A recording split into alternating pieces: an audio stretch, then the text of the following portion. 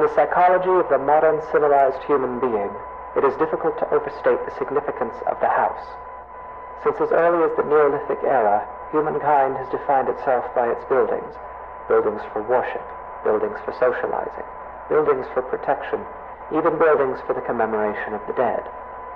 But of all the structures that mankind has invented for itself, there is little doubt that the house is that which it relies upon most completely for its continued survival.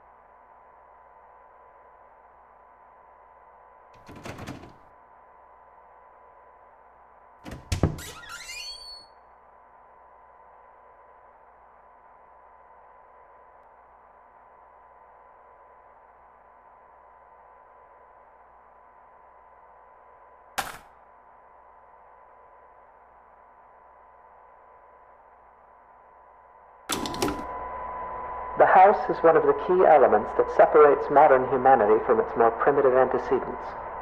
No other creature goes to such lengths to create lasting, permanent shelter for itself, nor regards said shelters with such reverence and import. Why do human beings of our modern age foster this tremendous sympathy toward their homes? There are many reasons, of course, but perhaps it is due in some small part to seeing them as a reflection of ourselves.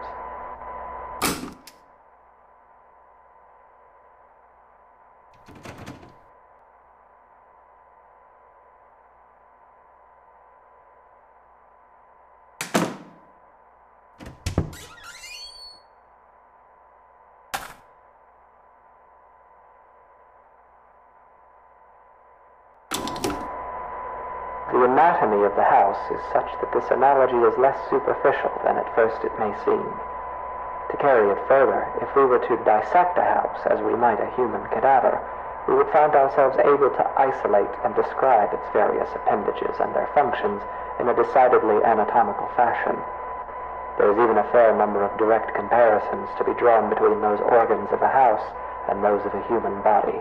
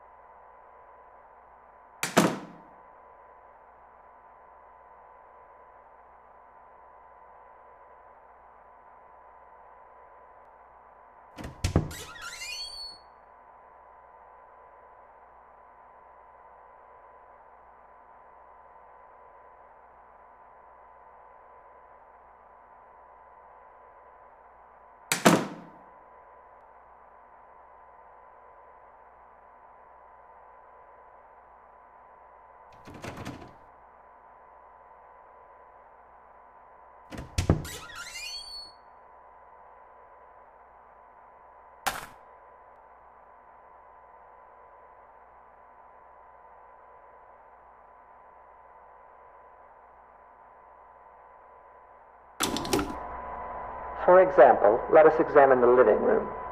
Often the dominant space of a house's ground level, as well as typically the center of activity in a well-populated home, the living room is very much the heart of the house.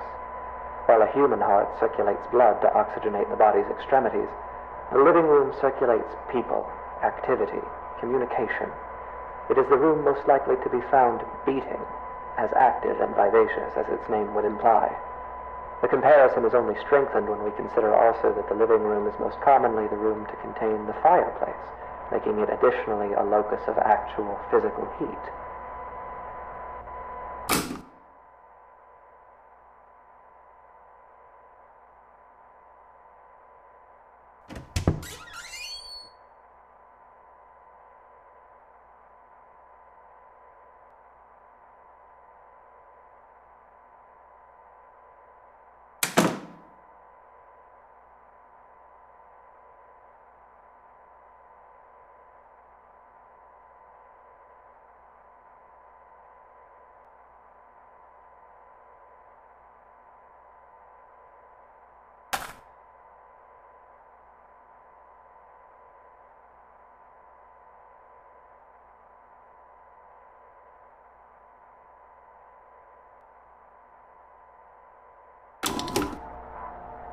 It is easy to think of the kitchen and dining room as the stomach or digestive system of a house, though this comparison is tenuous. By contrast, the function and analog of a bathroom should be immediately obvious. The hallways and corridors of a house are its veins, providing circulation coursing throughout its frame. A staircase bears more than a passing resemblance, both physically and symbolically, to a spine. The windows of a house serve much the same purpose as eyes, and anyone who has ever rounded a bend or a long drive and come suddenly face to face with a tall, dark manor will tell you that it is difficult to shake the impression that the house, through its lightless windows, is a creature capable of vision and intelligence.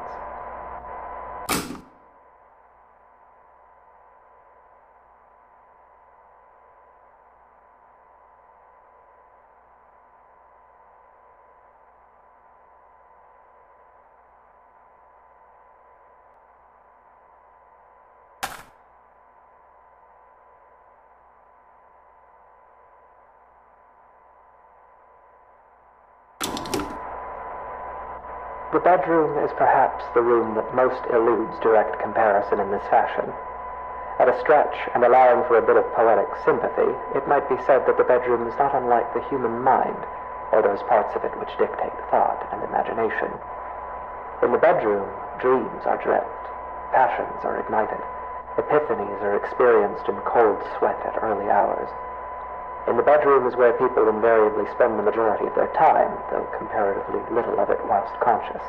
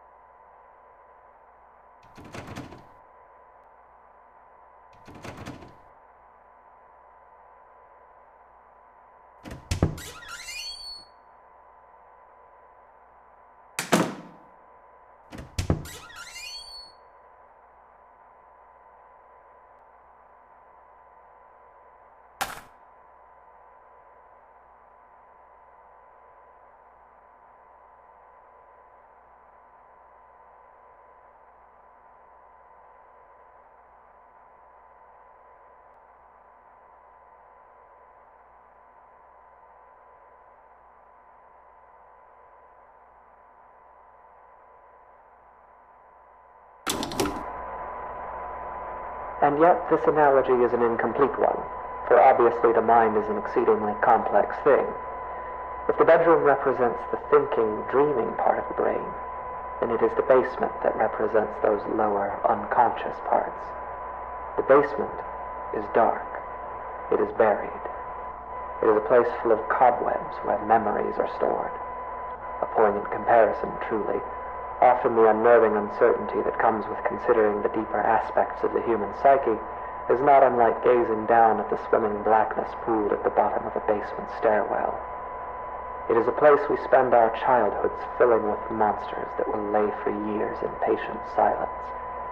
It is a place that, barring some specific errand, we seldom ever want to go.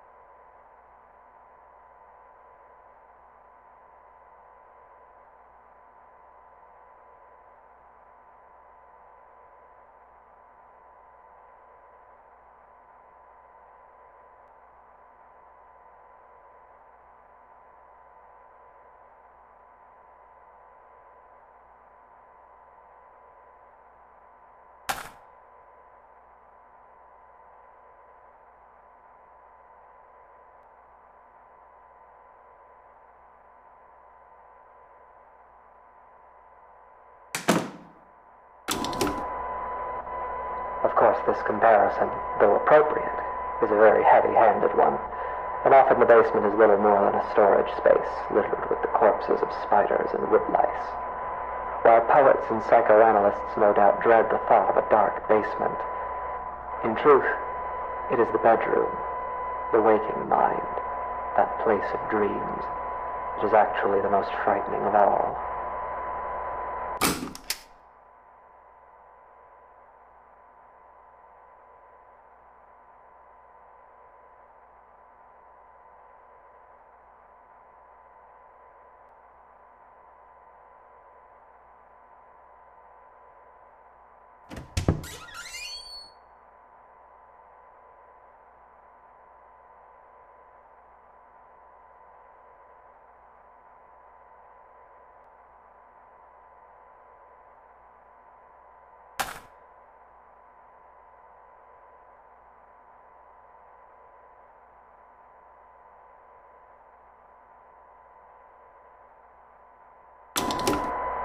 It is here, in the bedroom, that we are at our most vulnerable. Each night we shut our senses to the world for hours at a time, trusting in the house to keep us safe until next we wake. In this state of extreme vulnerability, we will spend something like 20% of our lives. Anything might stand beside us, watch us, keep us company until dawn, and we would never perceive it. We can only pray that the house will not let such things carry on as we sleep.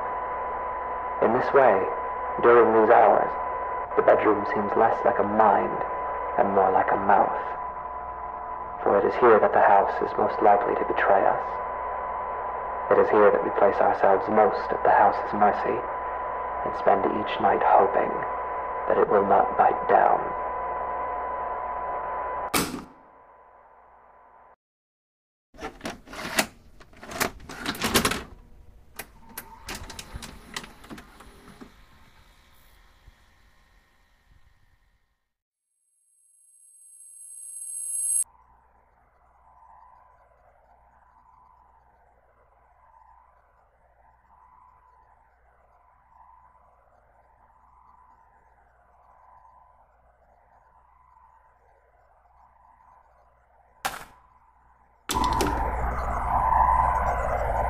In the psychology of the modern civilized human being, it is difficult to overstate the significance of the house. Since as early as the Neolithic era, humankind has defined their own dead. But of all the structures that mankind has invented for itself, there is little doubt that the house is that which it relies upon most completely for its continued survival.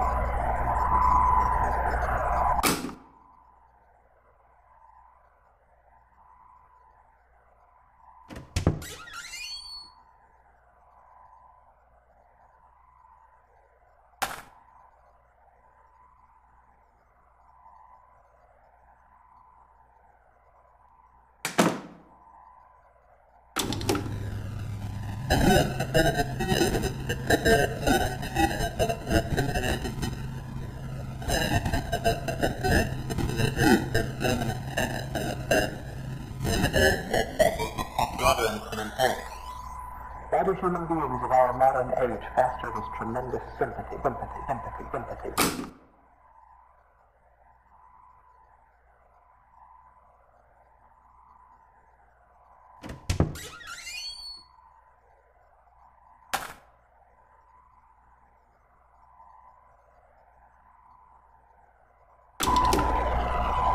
The anatomy of the house is such that the sonority is less superficial than at first it may seem.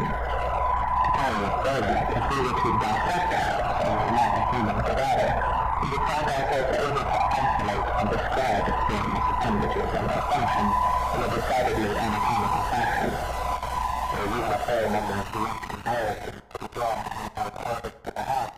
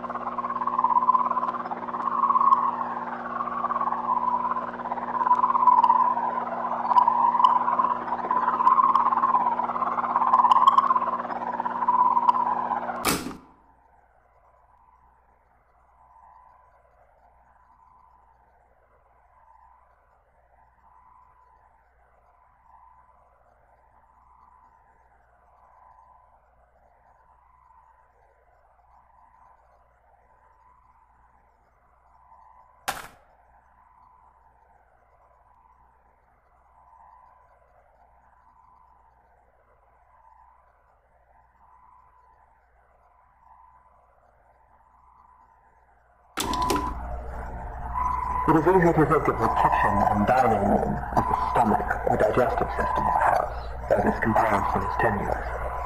By contrast, the function and analog of a bathroom should be immediately obvious.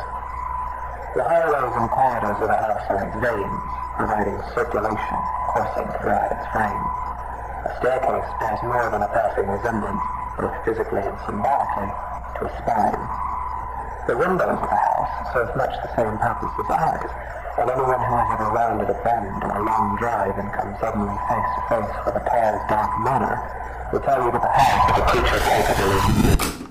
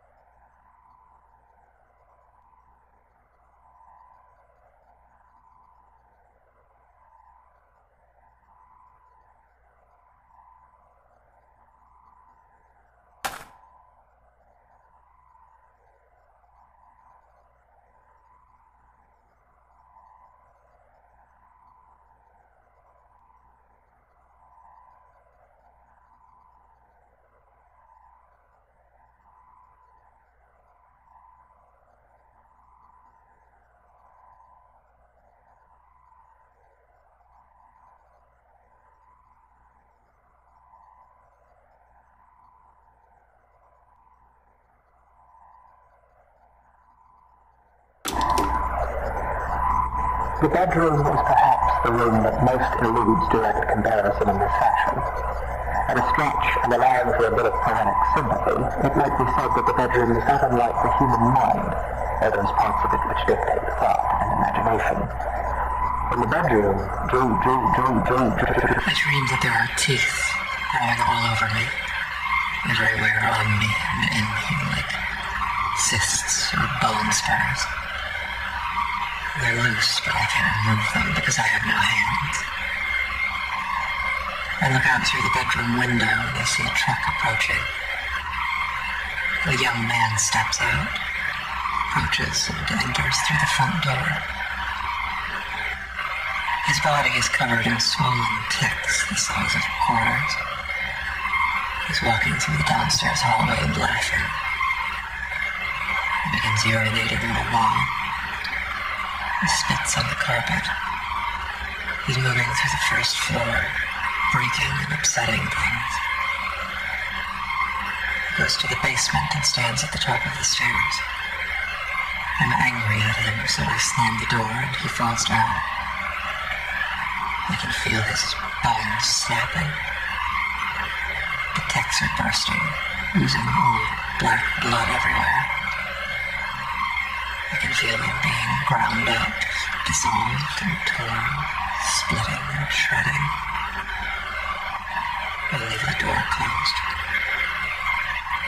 I close my eyes and try to sleep. The teeth continue growing on me until there's nothing left of me but teeth and gums and sinew. The basement is dark.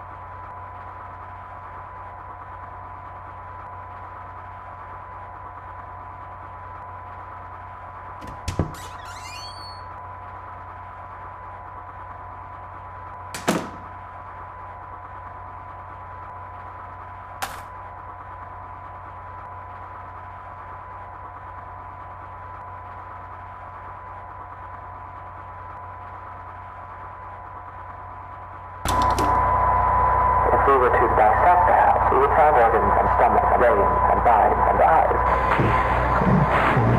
Dreams and memories and a mouth that will bite down.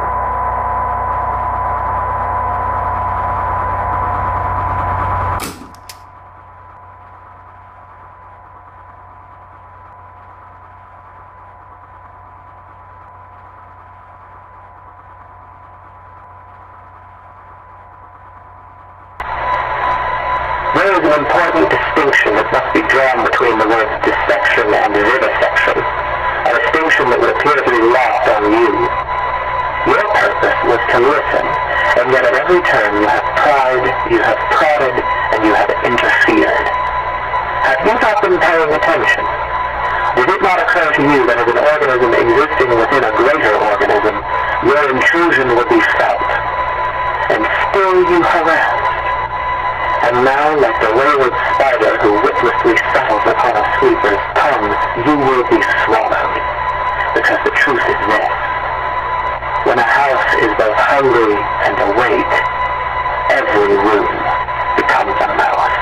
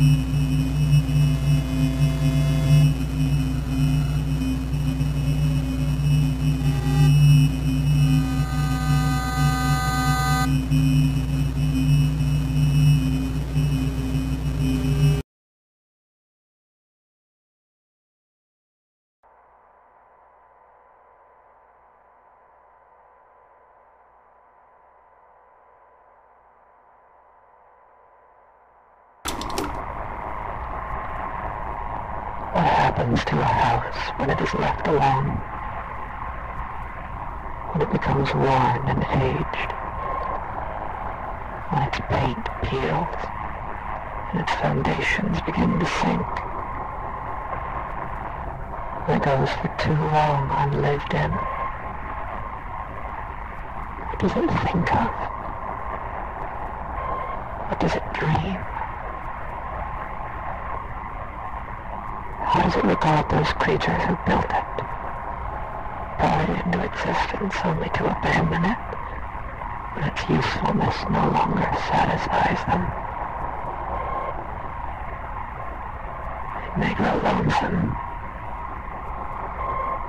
It may stare for long hours into the darkness of its own empty halls and see shadows, and its heart may jump as it thinks, here is someone again, I'm not alone. And each time it is wrong, and the hurt starts over. It may haunt itself, inventing ghosts to walk its floors, making friends with its shadow puppets, laughing and whispering to itself at the end of some quiet cul-de-sac. It may grow angry. Its basement may fill with churning acid like an empty stomach, and its gorge may rise as it asks itself through clenched teeth, what did I do wrong? It may grow bitter. It may grow hungry. So hungry and so bitter that its scruples dissolve and its doors unlock themselves. While a house may hunger, it cannot starve. And so, in fever and anger and loneliness, it may simply lie in wait. Doors open, shades drawn, hallways empty.